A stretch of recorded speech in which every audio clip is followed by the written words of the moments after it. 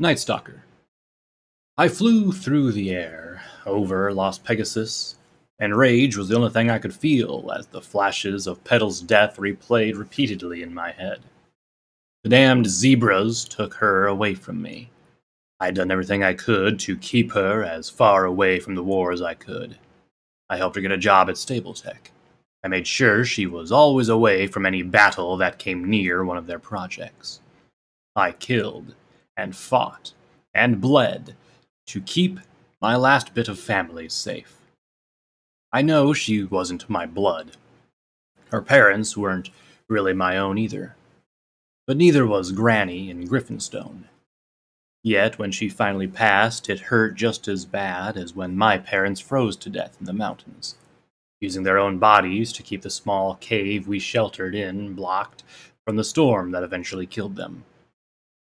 When my adopted father died last year in that bombing, and earlier this year when my adoptive mother died from a strange illness, I vowed I'd do everything to make sure that Petal wouldn't leave this world until long after I did.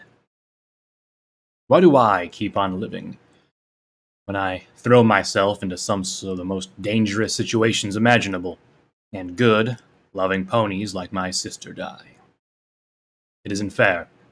I should be the one dead on that battlefield, not her.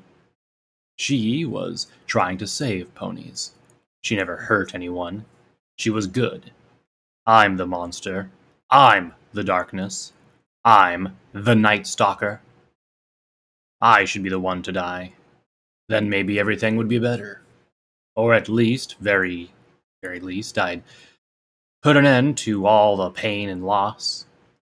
It's not like I'm suicidal or anything like that, but I just wish one time my luck would just run out in a fight, and I'd finally find the peace I've been looking for. At least in death, I wouldn't have to worry about the children, the princesses, the war, or my feelings for her. At the thought of the only real thing in my life I truly cared about, it came to light that I knew right then that this is what I was fighting for. It didn't matter that I was with some pony or not. My feelings for Greta never changed. No matter how much I tried to tell myself, it was just because I grew up around her, and that was all. I'd never tell her that. She'd kill me. Same for Lightning, who I also did care about very much. But my love for her wasn't the same as the deep longing I had for that one griffin. If I have to keep on fighting, then I'll fight to make sure the world is a better place. For her. And for Lightning, I said, before spotting the zebras we'd captured and the small force still trying to fight my troops. They couldn't win now. They had too few. But leading them was a zebra that I knew thanks to Noir. I growled in anger as the overly large and muscular zebra prince charged the line, killing 3 ponies before I could do anything to stop him. I dove for the ground, spotting Babs towards the back of my troops, missing a foreleg, and still yelling curses at the zebras as medical unicorns tried to pull her away from the fight and get her out of her power armor. I activated my comm as the ground came rushing up to me. Amethyst Star, I need to talk to Noir. Sorry, Captain, but he kind of escaped, she said. What? How? I asked, baffled at how he could do anything with that collar around his neck. I'll explain later, but I kind of gave him permission to go. I said he knows how to stop the attack, she said. Damn it all, I yelled, cutting off the comm. Fine. I guess we'll see if he can be trusted or not then. I slammed into the ground right in front of the attacking prince and yelled, Hey, motherfucker!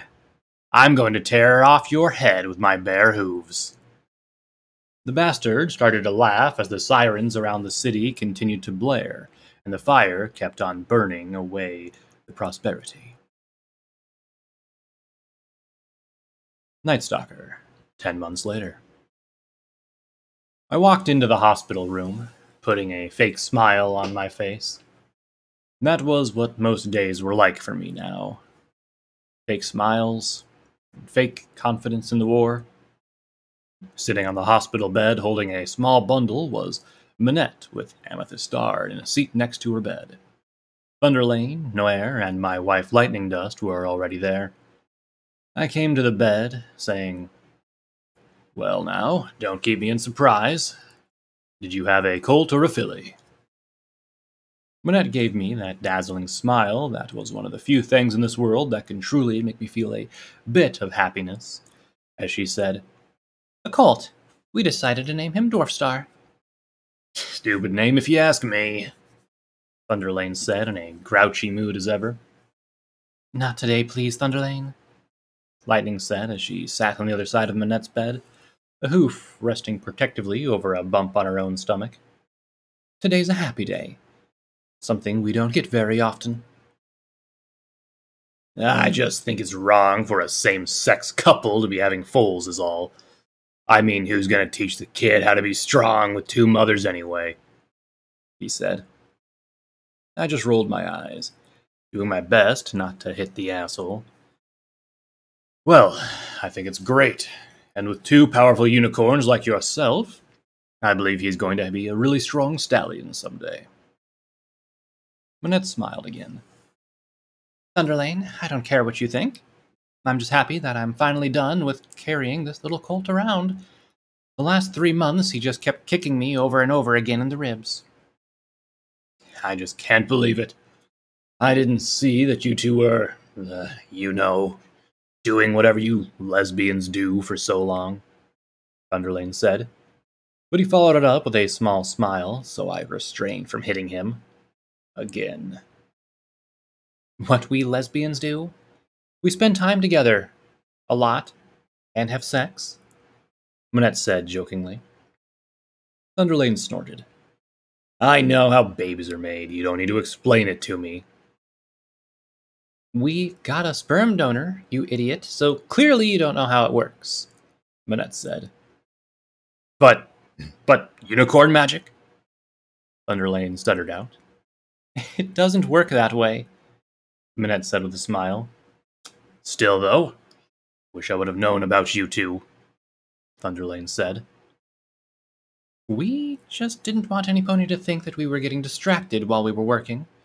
You know, there were a couple rules about working together and all that," Amethyst said shyly. Minette started to laugh. "I'm sure the captain, General here, knew way before we told him." I rolled my eyes at the stupid new rank I'd been given after I'd killed that damn prince and saved what was left of Lost Pegasus, but then smiled again. This time for real. "Yeah, I knew since day one, but I really didn't care. You two never let it stop you from working hard, and for that, it wasn't worth fussing over. Even if the rules in place. I started dating Lightning, and now we're married." "Yeah, I still don't see how you get away with that, boss," Babs said as she walked into the room behind me, her metallic leg making a small ping with every step. "Babs," Minette said with unwavering joy. "we haven't seen you since a few weeks after the battle. Where have you been?" "Long story. I had to... just trust me, it's a long story," she said, looking over at me with a pleading look. I knew what the story was. She found out on the day she was getting that cybernetic leg that she was also pregnant. She stayed away to hide the pregnancy for as long as she could now, and now her son was only a month old. Only Lightning and I knew about it, and the fact that she was retiring from the Children of the Night. I promised her that I wouldn't tell the others, not until she was ready. Lightning changed the subject by asking me, "So, dear, where's Greta and Cloudy Nights?" Cloudy said something about having to deal with something back home. She's using her leave time. I think her mother passed away. Greta is overseeing the final touches on the chamber under the base, I said. "Oh no. I hope Cloudy's okay. I know she said her father was a dick, but she said her mom was always very sweet," Amethyst said. I have no idea, but if she doesn't check in tomorrow, I'll go check on her. She grew up not too far from here, I said before going over to my wife and giving her a kiss, before moving down to look at Dwarfstar. Well, he's definitely a strong-looking colt. Kind of small, though, huh? Who's his father? Amethyst is the one who answered. No idea. Min and I didn't want to know. That's why we used the donor bank that Fluttershy set up. Min decided she wants to be the one to carry our foal. Minette yawned. Yeah, and it was a mistake. You can have the next one. We all laughed, and I looked into the eyes of the little colt. One day, little colt, you're going to be something special. I just know it. I'm sure he will. He is a descendant of the Children of the Night, after all, Lightning said with a chuckle. That he is, I said as I ran a hoof over my wife's belly. And soon we'll have one of our own. Lightning was about to say something when the communicator I always had on with me these days went off. I sighed as Lightning said, Go do your job, we all understand. Every pony nodded at me, and I sighed even louder as I headed out of the room. On the way out, I put a hoof on Bab's large shoulder. While I'm gone, you should tell them. They deserve to know. I know, sir. I know, she said before I left the room. I ducked into an empty room and answered the communicator. This is General Nightstalker. To my surprise, Greta's voice echoed out of the communicator. Hey, Nightstalker, we've got a problem. I sighed. What now? Did one of the workers try to sneak away again with photos? I told you before, if you capture them, destroy the photos and have one of the unicorns wipe their memory. I wish, she said. I'm not even at the work site now. What? I told you I needed one of us there at all times while we finish up the last part of the project, I said. Yeah, I know. And I wouldn't have left, but I got a communication from one of our contacts. You need to get back to the Lucky Horseshoe right now, she said. Why? I asked. Because Princess Luna and Golden Blood are heading there right now. From what I heard, Golden Blood found out all about Falling Shadows, and he's trying to get Luna to shut it down, she said. Damn that snake, I yelled before taking a deep breath. Fine, I'm on my way. Can you meet me on the roof? I'll be there in 5. See you soon, sir, she said before cutting off connection. Boss, is there anything that I can do to help? I heard Noir say from the door, making me nearly jump out of my skin. Damn it! I hate it when you do that, I said. My apologies, Nightstalker, but you know us zebras are naturally silent trotters, he said with a small grin. Yeah, I know, but still I hate it when you do that. Anyway, yes. I was just about to come get you. I need you to go to the Lucky Horseshoe and get to the sub-basement. Make sure no pony can find that part of the project while I find out what the hell Golden Blood is up to, I said as I headed past him and out the door. You think he has an alternative plan, sir? The zebra said, following behind me. It's Golden Blood. If he's going to the Lucky Horseshoe with Luna, I can guarantee you that he has one of his OIA lackeys trying to sneak into the lower floors just to see what we're up to, I said. What do you want me to do if I find said lackey? He asked. I looked over my shoulder at him. Kill him. Why else would I be sending you instead of somebody else on the team? He grinned. Sometimes I think that you only think of me as your personal assassin. No, I see you as one of the few zebras I can trust. One that can get things done.